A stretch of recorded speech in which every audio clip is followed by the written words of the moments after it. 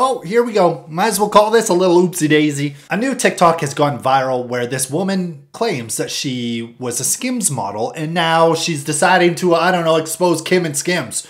Apparently. I modeled for SKIMS for 3 years. These are the weirdest rules I had to follow. 1 to 2 hours of walking or jogging per day was a must, no matter the day. If it wasn't Korean skincare, you had to throw it out. Snail mucin is my lifesaver to this day. The one drink we were allowed to have as much as we wanted was Diet Coke. This was my fridge regularly. Red light therapy boards were sent to each of us to use 3 times a week. Nothing has ever made my skin look better. And then they say my personal favorite, collagen drink daily to prevent bloating and acne. Work like a charm. Somebody said I highly doubt any of these actually did anything. I call BS on this one. I saw an ad that looked exactly like this the other day, but it was a Victoria's Secret model. It was also mandatory for her to eat the exact same thing. We're calling BS on you, Missy. And she says this was mandatory to become a SKIMS model. Like, you had to walk 1 to 2 hours a day. Honestly, that's not even a bad thing. People should be doing that anyway. Like, when you think about it, dude, us as humans, we're not supposed to just sit around all day. And I mean, as long as they paid good, that doesn't even sound bad, honestly. I would become a SKIMS model. Call me Robert Kardashian. I need to lose weight, though. Yeah, I don't really get the point of this. I feel like every model ever has to do stuff like this, if I'm being honest. But yeah, tell me what you think. Peace.